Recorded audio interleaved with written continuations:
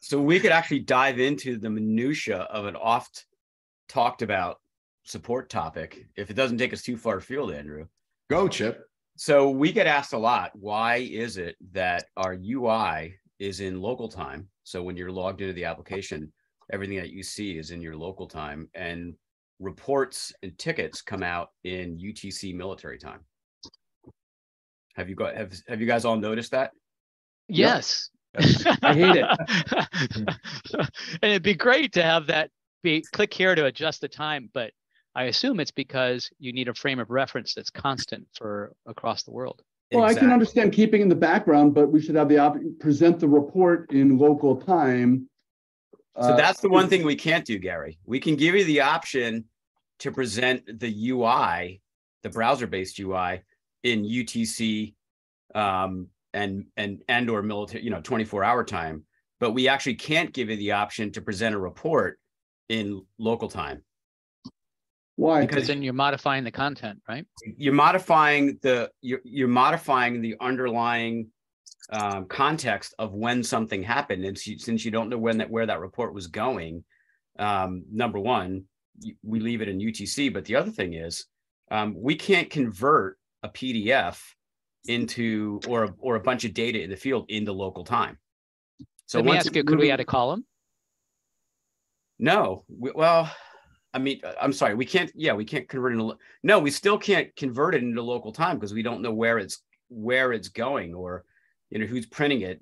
When you take that action to dump it out, we don't grab the browser time any longer because it's no longer relevant to the user who's going to be looking at it. So the only way to make it contextually correct is in UTC.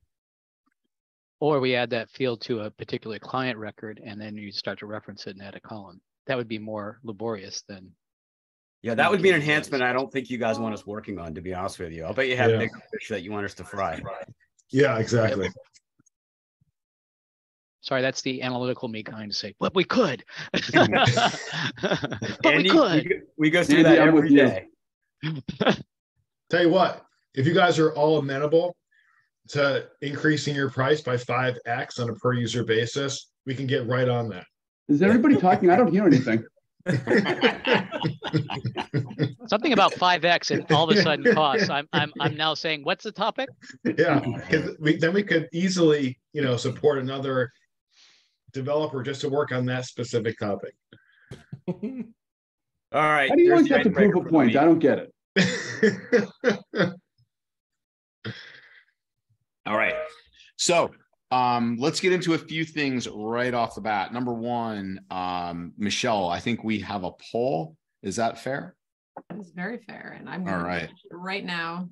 And then number two, in kind of picking up where we left off, if you weren't on last week's call, or I was, kind of just struggling with why isn't everybody monitoring every M365 environment.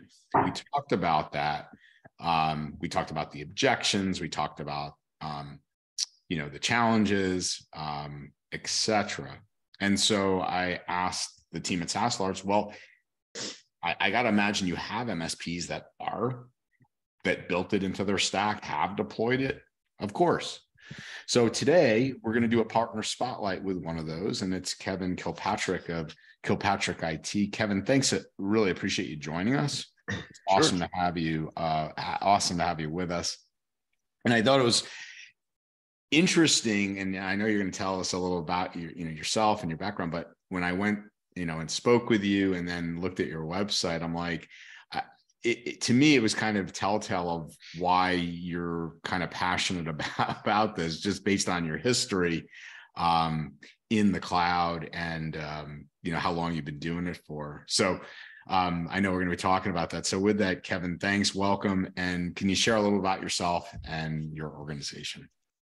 Sure. I started the organization 16 years ago. In the face of worldwide economic collapse in 2007. Anyway, along the way, we got into cloud pretty early on. So started with hosting desktops and servers at a data center and went from there. So been doing it for quite a while and have been reasonably successful at it. So that's awesome. That's awesome. Jim reminds me of Independence IT all of a sudden when I hear hosting desktops and, clouds. That's where we started. So there you go. Independence IT. Yeah. Oh, is that right? Yeah, absolutely. It's one of the places we ended up at anyway. Yeah. So Kevin's been with us now 2 companies. Yeah. Okay. Very cool. So, Kevin, when you say you've been out cloud for a while and you started out, doing, infrastructure, can you kind of take us on the path or the continuum of what things you were doing in the cloud? Did you have your own data centers? Are you, using colo? Where are you today in that journey? And kind of maybe just to walk us through that. We started at a company called Phoenix Nap in Arizona, where we could buy virtual machines. That was a pretty expensive delivery model though, because we needed individual domain controllers for every account and all that kind of stuff. So then we ended up moving to a data center in Michigan. We're still there at US Signal. So we host a lot of stuff over there with now NetApp software. So we do a bunch of hosted desktops. We're ultimately going to probably move out of most of that. And now we've started a presence in Microsoft Azure. And we use a product called Nerdio in the front of Azure, which works really well for us. So yeah, it's been quite a journey. Yeah. I'm curious, with the hosted desktops and all, just this wasn't even planned, but I'm just curious with when the pandemic hit, what kind of contingencies did you have in place? Was it challenging at all? Maybe fortunately, yeah, most of our accounts, we already had remote access built in for our users. We use a product called Splashtop for that. So we didn't have a lot of transitionary aches and pains on that front. And a lot of our clients, we had already moved into the 365 suite. So as a matter of fact, I had my distie call, I don't know, it was a year or 2 ago, and they said, gosh, we're getting all your desktop business, but we're not seeing any servers. It's like, that's because there aren't any anymore. So, yeah, so our client base now is largely, we do still have a lot of on-prem servers. Ultimately, through attrition, they're going away from most of our clients. And we're either moving them into Azure or SharePoint with the 365 line. Interesting. What kind of clients can you give us a sense of your clients? Like, meaning like any particular, is it horizontal? Do you have any regulated, what do you focus on? Yeah, I mean, like a lot of MSPs, I think professional services were pretty, lawyers, accountants, those sorts of people. Yeah. We have a pretty good construction vertical. I have a background long ago in construction, so I kind of get those guys. But other than that, it's pretty horizontal. A little bit of manufacturing, some retail, some healthcare. So okay, everything.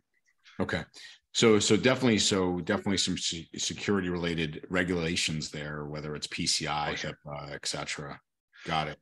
Yeah, we have a pretty good cadre of machinists who make widgets for defense contractors. So those are okay. So there's a lot of regulatory stuff going there with DFARS. Okay. Yeah, fun times there. So you mentioned, you were pretty much into M365 at the pandemic. Did you guys ever host Exchange and, tell us? We never did. Yeah? We hosted email with, oh shoot, now the name escapes me. They were a huge email host. Intermedia. It was Intermedia. Thank you very much. Yes, Intermedia. There we go. Okay. So we used Intermedia for our early Exchange hosting. And then migrated all those clients eventually over to the 365 product directly. Because Intermedia started going 365. It's like, well, why don't I just do my own? So we went that route. Yeah, very cool. Glad to hear you're not with Rackspace. I know. Okay, so what about security services? Because you have regulated clients, talk to us about, just in general, how you look at security, how is it based on, framework by client and industry? Is there a standard package that you look at controls and, have a baseline? Let's just start there and then let's move into the cloud. I'd love to know kind of how you look at things. Sure. For us, security obviously is paramount, always has been. And we don't give our clients the option to pick and choose the security products that we include for them. We have the same package across our entire client base. I don't have additional security features that they can pay extra for. It's my opinion that if a client contracts with us as an MSP, they assume that we are taking care of 100% of their security need. And we can't do that unless we purchase the products and install the products that help us achieve that goal. So we have EDR, MDR, SaaS Alerts for monitoring on the 365 side, email security. So we have a pretty wide array of security products that we manage for our clients. So talk to us about, like, let's just say, for example, let's just pull Pam out of thin air. You know, all of a sudden, you know, almost every single cyber insurance. Yeah. And I'm keeping this away from SaaS Alerts on purpose. We'll come back. That's okay. But you know, every cyber insurance questionnaire almost right now is asking about Pam, and certainly playing a big, you know, role in it. Let's just say you make the decision, hey, we need Pam across the board. You know, here's where I'll draw it back to SaaS Alerts. Are you going to just say, hey, we need this?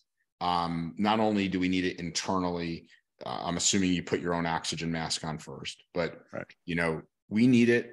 Are we going to eat it, in essence, Kevin, until time of renewal and say, hey, look, we added these things into your stack, and now instead of, you know, your hard cogs being, I'm making it up, 50 ahead, it's now 60 ahead, and therefore your end user price is now 180 versus 165. How does that work? Yeah, so historically, that's how we've done it. So we'll add the product across the client base. We'll notify the client that we've done it, of course, because we need to keep them up on our value to them, right? And then on renewal, there'll be a price increase typically. I mean, it depends on the product and how much it costs and where we're at. But, okay. So typically that's how we'll do it, or we'll have an out of band price increase if it's a really large sum.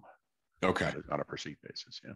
Got it. Maybe hypothetically, you know, has to do with logging, and now all of a sudden we got big SIM sock storage, and you know, you can't just eat that. Exactly. So those products, yeah, we'd have a out of band increase on those. Okay. So why don't we talk just about SaaS Alerts, because the objections, and Jim, maybe you can keep me honest here, but the objections. So one, I'm going to ask Kevin first how he did it, why he did it the way he did. And then Jim, the objections are typically, you know, I need to sell it to my customer, or can you help me with a few of the others when we get there? But start us off, Kevin, how you approached it and why you approached it the way you did. And we had a number of issues with client accounts getting hacked at Microsoft. As much as we tell them, please turn on multi-factor authentication, please let us do this for you, it's free, they don't do it. So on that regard, we needed a better monitoring product for the 365 for us, because it's too onerous to do it on an individual tenant basis. There's no way you can, I don't think, effectively monitor all that stuff. So we thought SaaS Alerts was a great product when it was presented to us, and we decided to add it to our entire stack. It's given us great insight and prevented some potentially disastrous things from happening. You know, hey, you know, Joe Smith over here his account just got logged into from Upper Slobovia. Is that okay? Well, no, it's not okay. Joe Smith's here in New Hampshire. So let's find out what's going on and see if maybe Joe Smith's on vacation in Upper Slobovia, right? So that has a couple of effects. Number one, it gets us on early knowing that the account has been compromised so that we can remediate the issue quickly. However that may have happened, because somebody got Joe Smith's credentials from somewhere. But anyway, and then it also has the added benefit of us calling Joe Smith and saying, hey, we got your back. We noticed somebody logged in from Upper Slobovia. Is that you? So most of our accounts that we have called with those kinds of alerts are pretty impressed, frankly. And it gives us the option, or makes us stickier, I guess you could call. Right? It's a great, cool customer relation tool. Yeah. And Andrew, one of the things that frustrates me the most in this role with SaaS Alerts is when the exact opposite of what Kevin just said. Kevin takes this as an opportunity to demonstrate the value that he's providing to his customers every day by letting them know when something's wrong or potentially wrong, and highlighting that. I can't tell you how many people I talk to from an MSP perspective that just don't want to have to deal with it. They're like, I don't have the time to deal with that type of activity or more alerts. Mm-hmm. And for those folks, I wonder why they're in this business. Mm-hmm. Mm-hmm. I think go please, Kevin. I was just going to say, if you're in this business and you stick your head in the sand and hope that it all goes away, it's not going to go away, obviously. And the other side of that sword is now your client's compromised, and who they're going to call and who they're going to blame. They're going to talk to you and they're going to say, why didn't you detect this? Why didn't you tell me? Why was somebody able to log into my bank account and steal all my money because I had a list of passwords in Outlook? Really happened once. Anyway, so Wow. that's the calls you're going to get, right? So not good. Yeah. What's really interesting, and I'd love comments on this from not only you, Kevin, but again, our audience. I'm going to show the Microsoft Digital Defense Report shortly. Shameless plug, Mackenzie Brown from the Microsoft DART will be on the cyber call, not this coming Monday, but the following Monday, going through the report with us. But what's really interesting, and I'll show it, is again, like Microsoft highlights, like ransomware, where we put a lot of our money, like EDR, ransomware. I get it. I'm not discounting it. But when you look at what leads to ransomware, it's a lot of what you just pointed out, Kevin. It's credentials, right? Almost always. There's a reason initial access brokers are becoming such a big deal on the dark web and where everything starts. I mean, that's all they do, right? Is they're threat actors that steal credentials and then allow other threat actors to buy them at mass scale and go execute ransomware against it. But talk to, any thoughts on that? Because literally it's like, to me, it's like, I've got my arm chopped off, right? Or I've got this deep wound, but I don't want to deal with that, right? I want to deal with the things that might happen because of that. So anyway, does that make any sense? Yeah, hit it at the source rather than the symptom, I suppose, right? Right.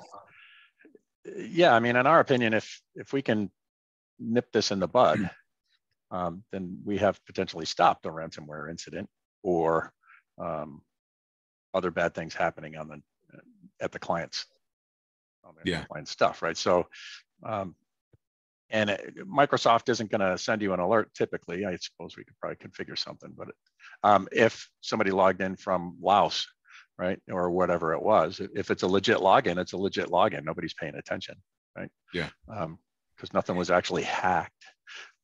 So it gets us in sooner. I mean, you can, Chip, correct me if I'm wrong. I mean, but this is where, you need an automation person and somebody keeping up on all the APIs. I mean, you can go tenant by tenant and set it up, geolocating and out of band, logins and, conditional access policies in each account. But Chip, correct me if I'm wrong. I mean, if you have one company, maybe, but it becomes untenable, no? When you start dealing with more?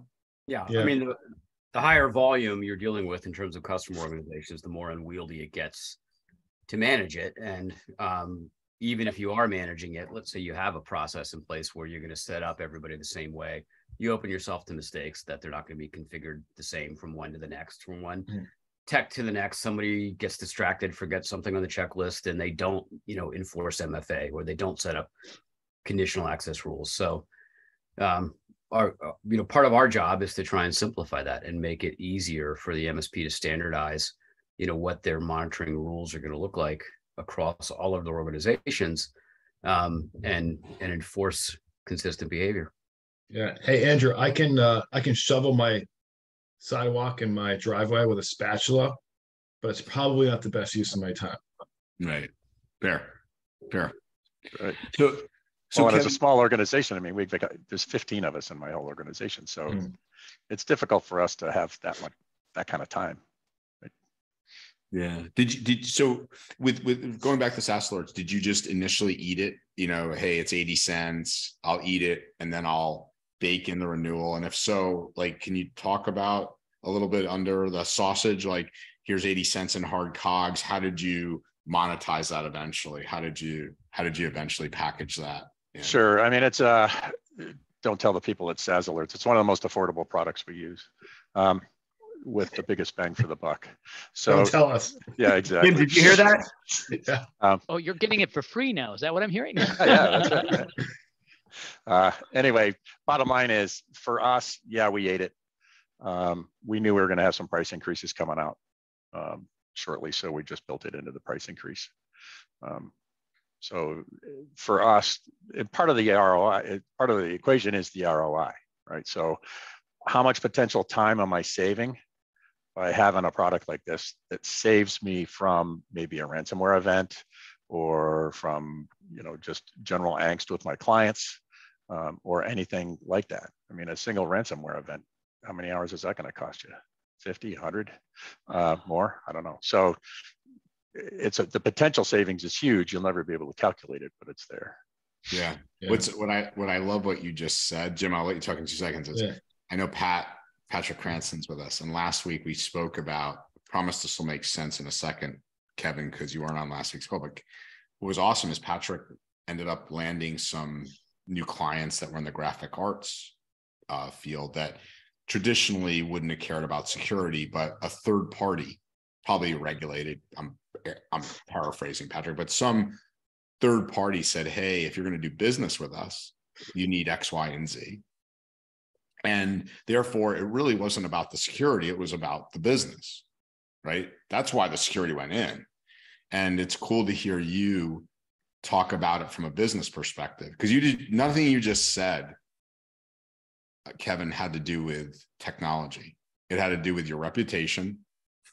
It had to do with your dollars and cents. If this ransomware event happens, A, my customer is going to think I'm responsible. B, 80 hours in, what's my time? It was cool to just hear it from what you just said from business. Jim, you're maybe. Well, I was just going to say, Kevin was one of our early adopters. We haven't even been at this for 2 years yet, but Kevin came on pretty quick. And we have a lot of really great customer quotes, but Kevin's is probably the best. So for people that don't know, Andrew, are you familiar with the Frank's Red Hot ad? Not at the ad, but no other. Their slogan. You know what their slogan is? No. Frank's Red Hot. I put that shit in everything. So Kevin adapted that and said, SaaS Alerts, I put that shit in everything. Very cool. I don't know why you haven't quoted me in any of your website stuff or anything. No, it's on. It is? I did a whole social media post on it. It's got a Oh little my gosh, okay. too. I'll have to go look at I'll that. send it to you. I think we need a new That's my t-shirt. favorite one. Right. I think we need a new t-shirt, Michelle. Sure, Yeah. exactly. Jonathan, write it down. Send me one. So do you rank, or where do you rank, I guess, M365 in critical applications or mission criticality to your customers' environments these days? It's at the top of the list for most of them.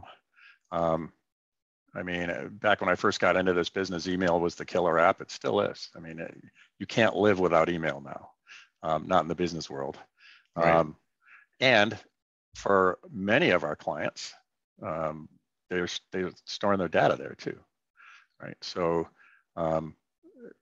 the bulk of our clients use business premium SKUs. So we use Intune and so forth to manage their infrastructures. There's no domain controller, so all domain control comes from 365. So yeah, it's the turning point application, I guess. That's awesome.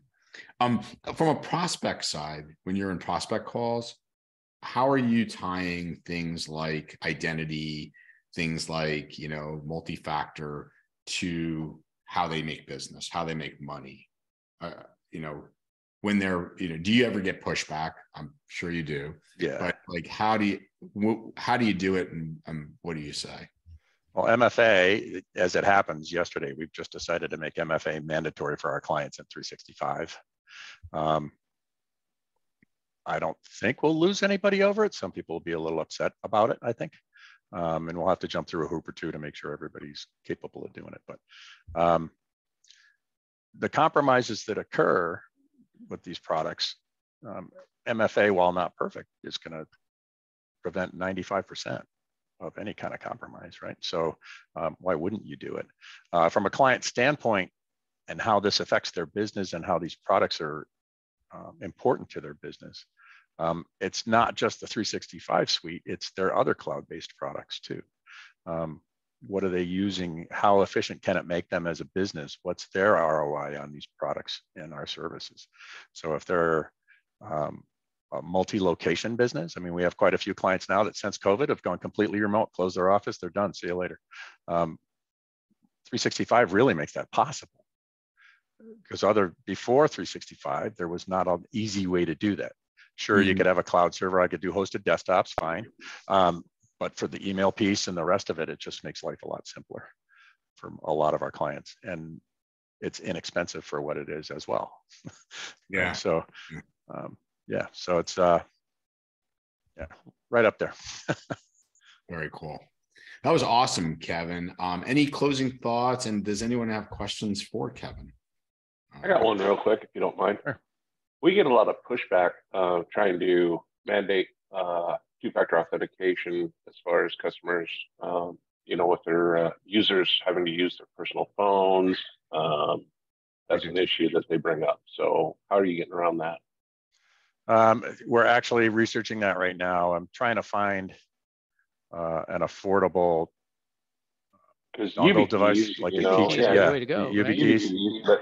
But there is a cost there too, you know. I mean, because you want to have two of them. You don't want to just have one. You want to have a backup. Right. Yeah, you need to be able to get in. I've got some extras. There you go.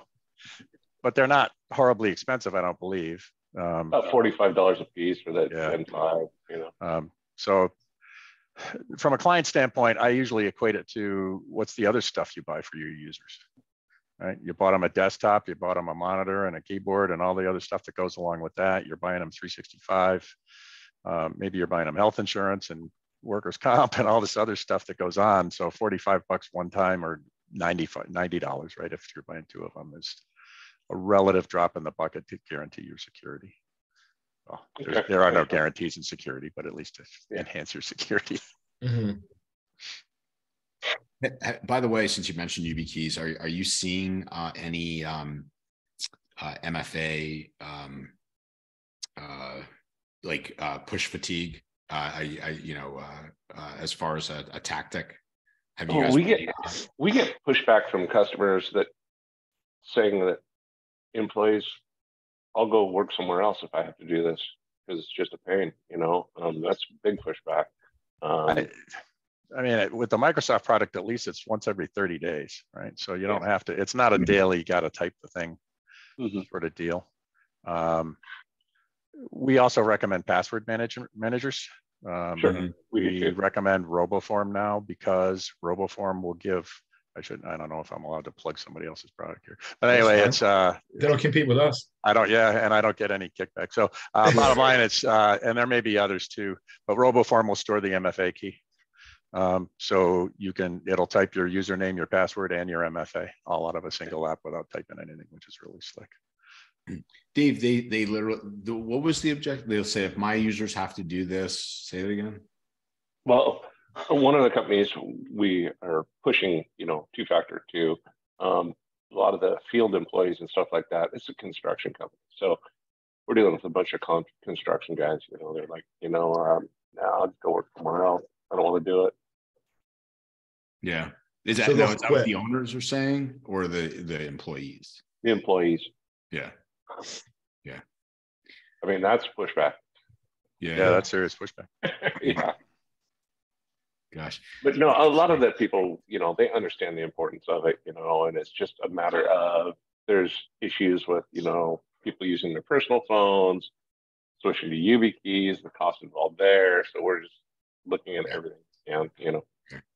So Dave, if I could follow up on just a technical deep dive on that pushback. So construction frontline workers they're generally going to be hitting from a mobile device, right? From a phone or a tablet. Yes. Like, have you tried demonstrating for them that once they, if they install the Microsoft Office local Outlook, which is probably what we're talking about for a frontline worker, it's never going to prompt them after they initially sign up. Like it picks up right. a token, it stores a token on that device and uses the IME number as kind of an automatic second factor. Right. But it never ever prompts them again. Are they aware of that? Yes, it's not just for that. It's like for having to remote into their this call right to their now, office. so I'll be done. Okay. It's not just for the Microsoft. So they also use like a remote desktop to come into the office. Yeah. They got it. That's where they get it more frequently. Yeah. Okay. All right. Thank you. That's just one, but everybody else seems to not be freaking out that bad about it. But then there still is if you have employees use their personal phones, do you give them a stipend?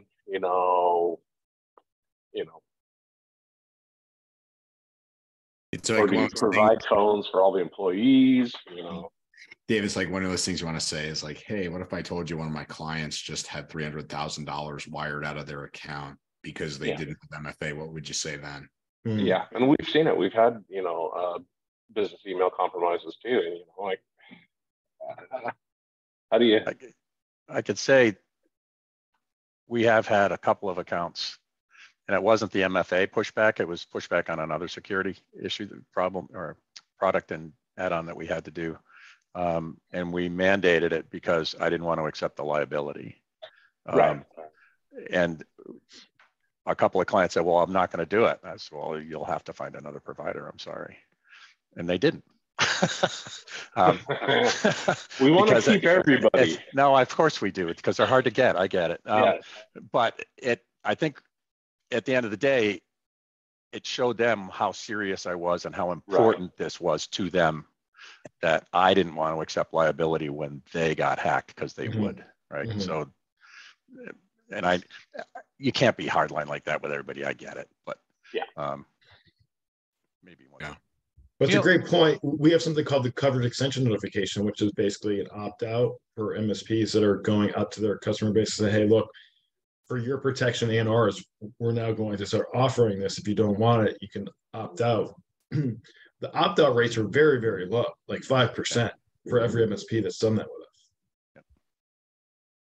I'm hearing a common theme from everyone on this call, and that is, how do we communicate the value ultimately of all these security offerings, and what is the ramifications that are taken by the client if they don't accept it, or that change is difficult and it is a paradigm.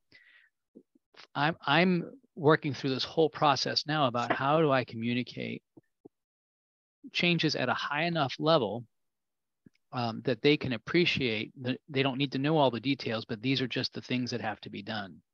And and that's something I think we miss in a lot of these calls, because we're at such a detailed level, but ultimately helping us develop communication back at a high enough level that it relates to the client. I liked the cyber defense matrix because it had a word cloud. And I thought about that for a little bit. That's, most people think of technology and security and what compliance as that word cloud, right? And helping them be able to piece together a sentence that says, this is ultimately what we're trying to do, is communicate that. And to me, that would be a helpful piece with SaaS Alerts to help us build that communication such that it makes sense to the non-technical people, and that they understand it's just like the bank. You have to put in a two-factor authentication today. You have to do this for your everyday app, or you're at risk. Jim, I think one of the things that is, I think we're probably 9 to 12 months away from the industry seriously helping us with that, because Andy, how many of your customers go and get cyber insurance today? Not many. They're doctors, a couple, but most don't get cyber insurance. I have it for me, Right. but that's the reality, is that they have, I was even talking with a couple, they have expensive ophthalmic equipment, and they don't even have a security alarm in some of their rooms. And I'm just kind of going, really? I'm amazed. Right. That is crazy. Because I think within 9 to 12 months, anyone that wants cyber insurance is this is the type of product. I'm not saying exactly SaaS Alerts, but SaaS security monitoring, you're going to have it. Yeah. Certainly, and any MSP that wants cyber insurance is going to have it. Yeah, it's like they're all asking for EDR now, and they didn't care before. So. Right. Yeah. But I think there's a way, and we're doing the probably one of the best in the business on Monday's cyber call. His name is Brian Blakely of Cosin Cyber, on having business conversations. He owns several MSPs. Yeah. He's a security guy by trade. And we're going to do risk-based scenario conversations with, everything we're going to be talking about, we're going to be saying, okay, here's a scenario, MFA. How do you convey business impact to not how is it business speak, Andy? Forget technology. How do you take a risk-based scenario and communicate it in business terms to a business owner, to a C-level, right? To get action, and that's what he's a master at. Good. When are you doing that?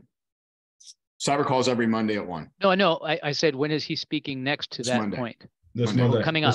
Yeah. Or the one that just happened.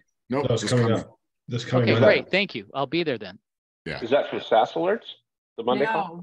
No, this is a good opportunity to talk about the webinar we do have coming up with Spencer Pollock, who's a sure. Yeah, absolutely. In fact, I'm going to give you. Can you in Zoom?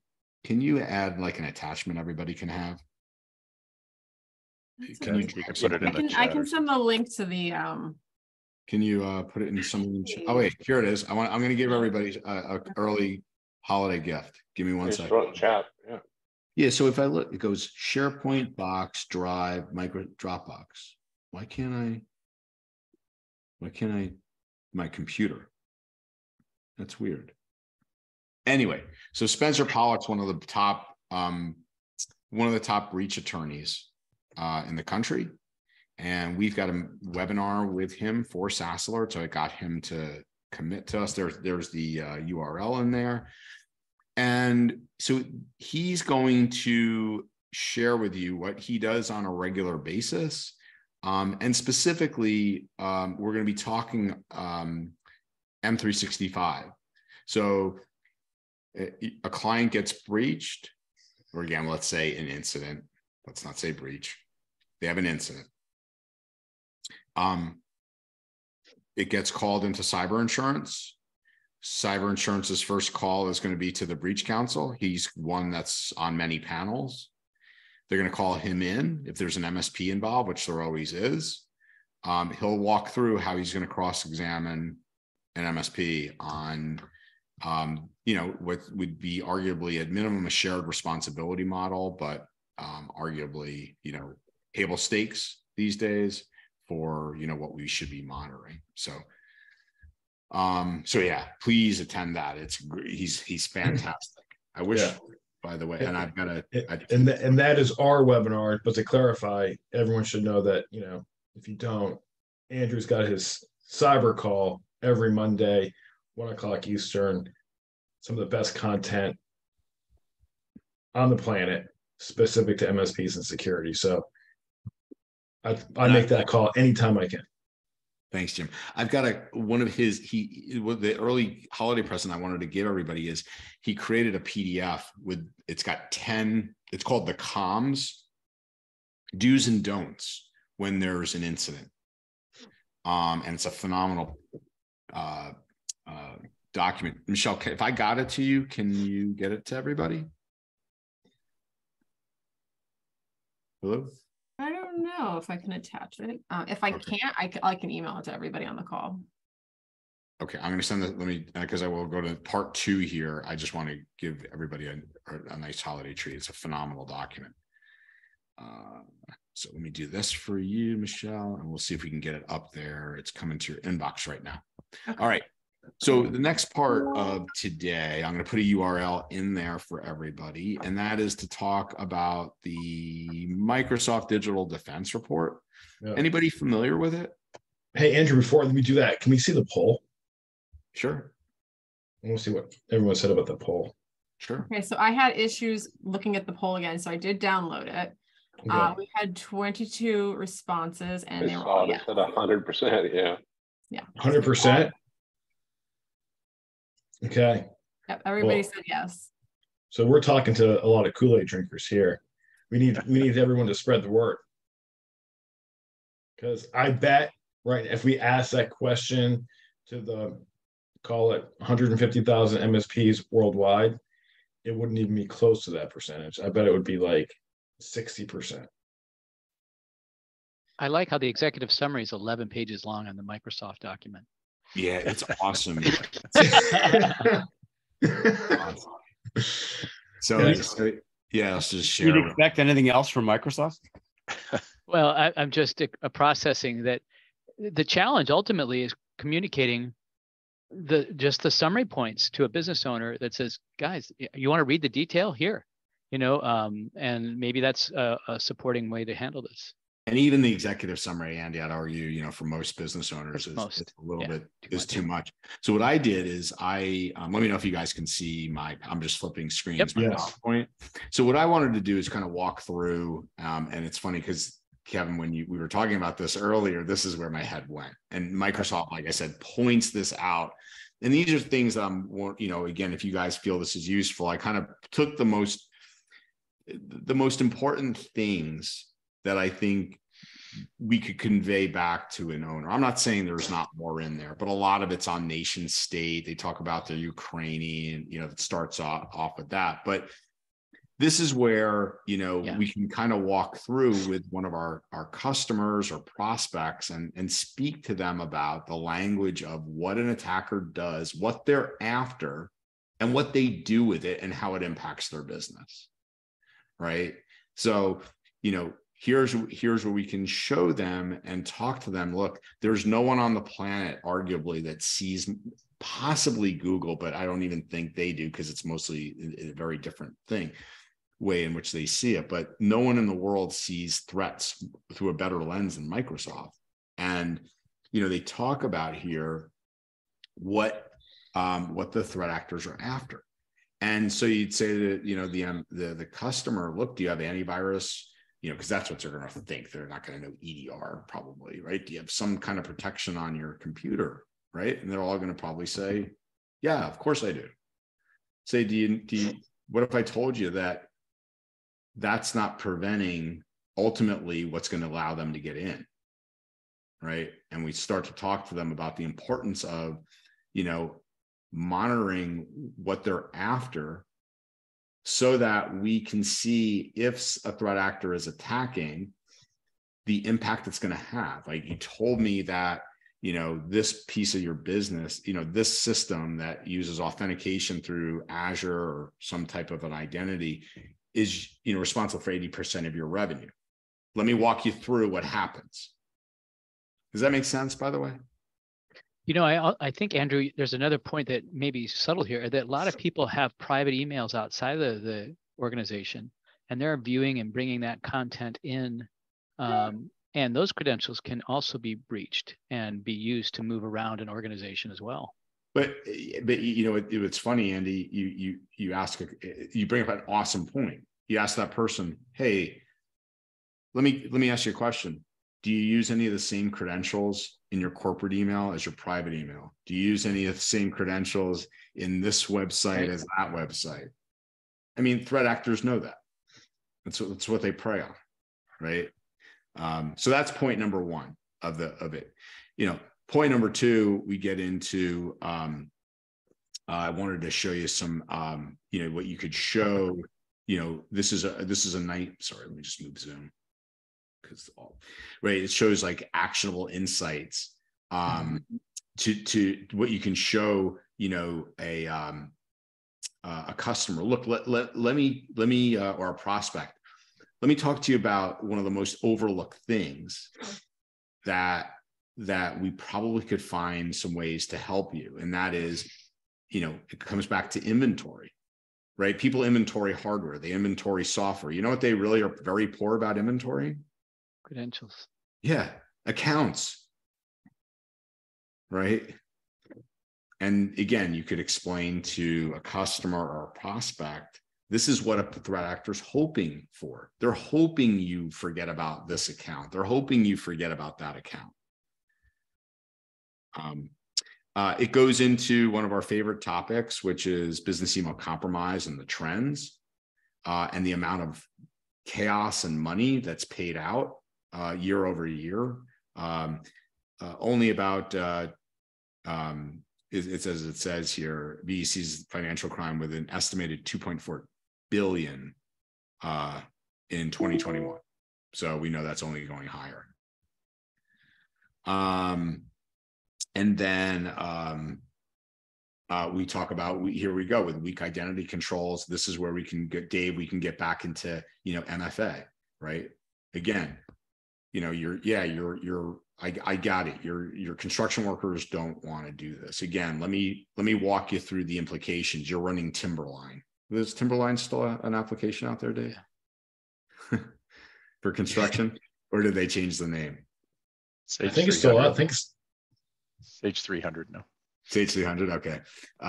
Right. So, how much of the business, is in Sage 300? How much of the organization's revenue is ultimately derived? Your bill of materials, your ordering, your suppliers, right?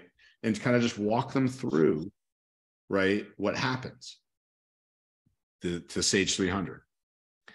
And then lastly, this is the only other one is, because it highlights, Jim, we've talked about, how SaaS Alerts looks at not just, email and credentials, but right, doesn't it look for OneDrive for moving large amounts of data and SharePoint and things of that nature? Yeah. So this is where we can get into speaking about, what a threat actor does in terms of exfiltration, explain that in terms that a business owner will, meaning they'll steal your data. By the way, Andy, you've got a great stick. Hey, you're a healthcare provider, right?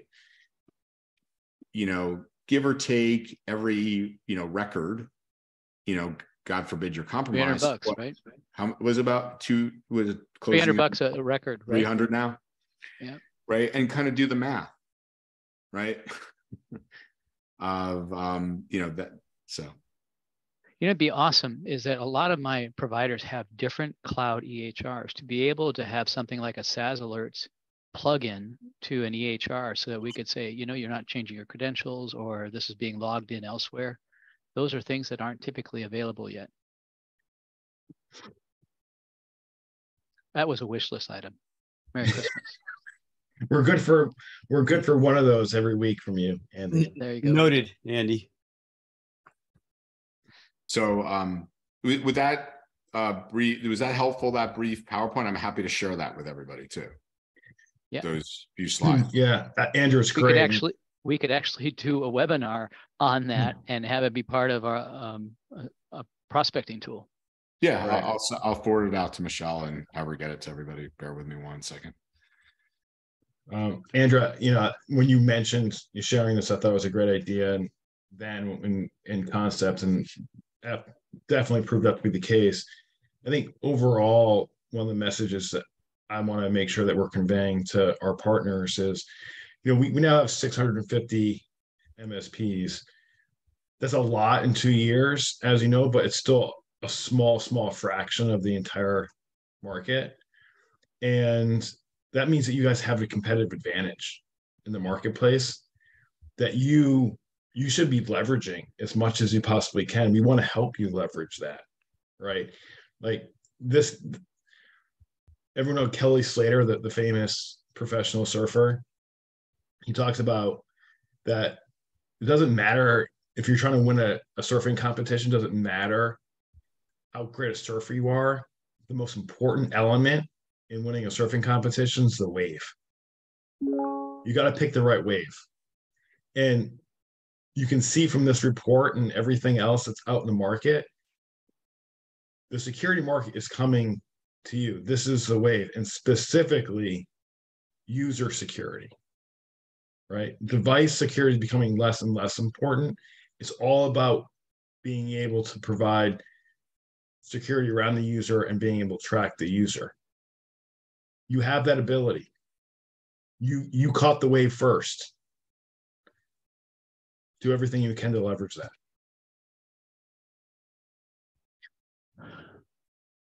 Yeah. And by the way, these stories, I haven't, can I just read something, Jim? Yeah, please. All right. So this is completely wild that I just got this in my inbox.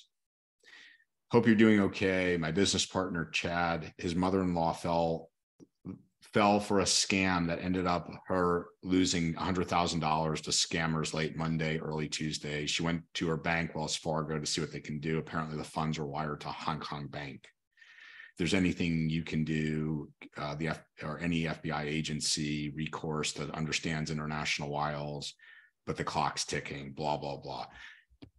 I mean, this is again, it's not real until it is. Mm-hmm. Exactly. That's a person. That's not a company. So how'd they find you? Do you know this person? It's, believe it or not, it's an MSP whose mother What? Right. fell victim. Wow. So for people that say I'm too small, right. Yeah. Think again. It doesn't, and by the way, that's going to continue. I think that's going to evolve because our parents are aging and they're less lucid, Mm-hmm. Exactly. Yeah. Yeah. But look, we've had CFOs fall for that. No argument there. But but you can pull the heartstring a little bit with aging parents. Yeah, exactly. But I mean, look, we caught it, not that long ago, $200,000 wire that almost went out because the CFO was ready to load it up, but the MSP that was using us saw and intervened and told them it was a scam. Yeah. And that's a client that guy now has forever, that MSP. Right. Wow. Good stuff. So in wrapping up today. Yeah, really good stuff. Kevin, I know you were kind enough last minute to do this. I know you have a 2 p.m. Again, want to thank you so much for your time. And it was great to meet you, and happy holidays. Thank you. I enjoyed the discussion. Yeah. It was fantastic. We're going to have to send you a t-shirt and some Frank's Red Hot. Okay, yeah, absolutely. There you go. You can get bottles of Frank's Red Hot and put a SaaS label on them. All sorts of good marketing stuff here, Michelle. Yeah, absolutely. I actually have some hot sauce that I got from somewhere else that says "Light a fire under your SaaS." Perfect. There you go. We'll just put our logo on it. Okay. Jim, that should be your Write a Boom giveaway. Yeah. By the way, everyone who hasn't signed up for Write a Boom, highly recommend that. Thanks, Jim. All right. Well, we only have a few minutes left here. Any closing thoughts from the team at SaaS Alerts or anybody on the call? Anything that you'd like to see us talk about or bring to the table, guests, etc.? Let me know. Yeah, because Andrew can get anybody. Well, I don't know about that, but we had Bo so far from Black Hills. We'll have Spencer on in a week and a half or so. If you let me know the kind of the topic that could help your business, I might have access to that person. Okay. I'm grateful Another great for this. call. Yep. Another good one. Kevin, thanks so much for coming on and being an early adopter, along with a lot of other folks on this call, by the way. Yeah. Awesome. Thanks, all right. Thanks, everybody. Thanks. Have a Take good care. one. Thanks, Yeah, everyone. bye. Kevin, good to see you again. Have a good weekend.